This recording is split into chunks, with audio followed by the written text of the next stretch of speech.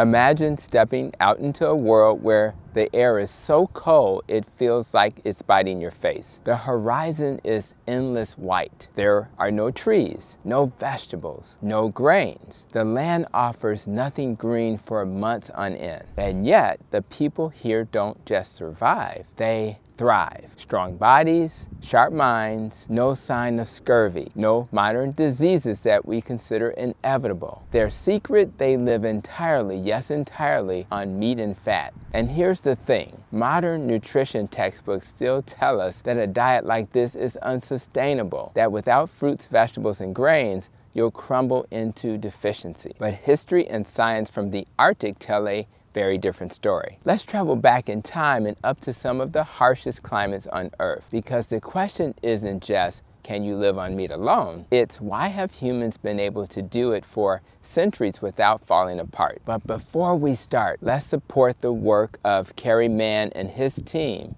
who's working on the Healing Humanity Carnivore documentary. I'll be sure to have a link pinned in the comments. Let's start with the Inuit. For thousands of years, their lives revolved around the sea ice and tundra. Imagine the skill it takes to hunt a seal in near total darkness during the long Arctic winter. It's not just about meat, it's about every part of the animal. Seal blubber for calories and warmth, the skin for clothing, the organs rich in vitamin C, vitamin A, and omega-3s, eaten raw or lightly cooked to preserve their nutrients. In summer, they might catch Arctic char, salmon, or cod, drying or freezing it for later. And if you're picturing a plate of skinless chicken breast, think again. This was a high-fat, moderate-protein diet, perfectly tuned to keep them in ketosis year-round. Then crossed the Bering Strait into northeastern Siberia, home to the Chukchi people. These were master reindeer herders and sea hunters. Reindeer provided meat, fat, marrow, and even milk. Whales and seal brought a treasure trove of fatty acids and fat-soluble vitamins. In the brief Arctic summer, they would dry or ferment meat to carry them through the brutal winter storms. Nothing was wasted. Blood was used for soups. Organs were cherished. Even the bones were boiled down for nutrient-rich broths. This wasn't survival by accident. This was survival by deep ancestral knowledge, honed over generations. Further west, across the top of Scandinavia, lived the Sami. Reindeer again took center stage, not just as a source of meat, but for milk and fat. Fish from icy rivers and coastal waters added omega-3s. On rare summer days, they might gather wild berries. But these were a seasonal blip, not a dietary foundation. The rest of the year, it was dried meat, stored fat, and the marrow from long bones. Even the reindeer's blood was used in cooking, providing iron and other minerals in highly bioavailable forms.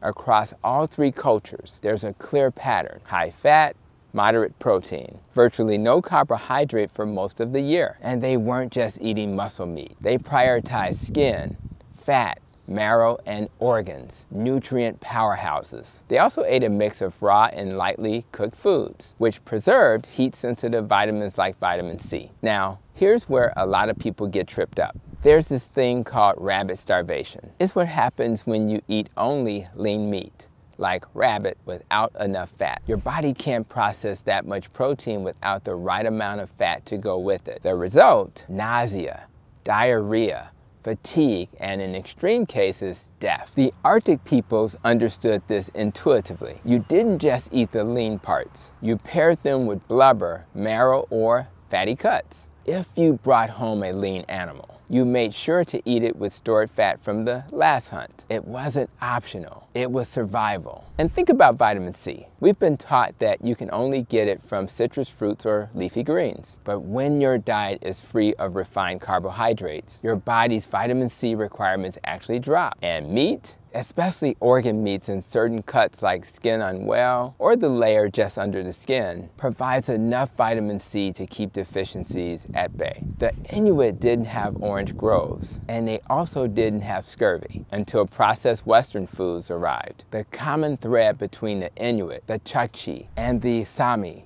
wasn't just the absence of plant food. It was a deep respect for the whole animal, the knowledge to use every edible part, and cooking methods that protected nutrients. Fermentation, drying, and freezing were their refrigerators, their pantries, and their vitamin C preservation strategies all rolled into one. If we zoom out for a second, these diets also shared something else: stability. No blood sugar spikes from bread or sugar, no grazing all day. Meals were large, nourishing, and spaced out, with plenty of time for the body to be in a fasted state. This constant, low insulin environment likely played a huge role in their freedom from chronic diseases we see every day. And yet, when you read a nutrition label or public health pamphlet, you'd think these diets were impossible. But the Arctic shows us something important: that human nutrition isn't one size fits all. And the foods that sustain life in one environment can look radically different from what we're told is balanced today. Of course, these cultures didn't live in a modern grocery world. They didn't have seed oils, refined flour, or packaged snacks sneaking into their diets. Their meat wasn't grain-fed in feedlots. It was wild, nutrient-rich, and perfectly adapted to their climate. They were also exposed to extreme cold and physical activity daily, which changes how the body processes fat and maintains muscle. So the question is whether you can live on meat alone in the right way. And the Arctic shows us exactly how that's done. If we're going to take lessons from them today, we have to think about creating the balance they had: fatty cuts over lean, organ meats for vitamins and minerals, seafood for omega-3s, and cooking methods that protect nutrients rather than destroy them. It's not about copying their lives. It's about understanding the principles that made their diets work for centuries. So yes, humans can live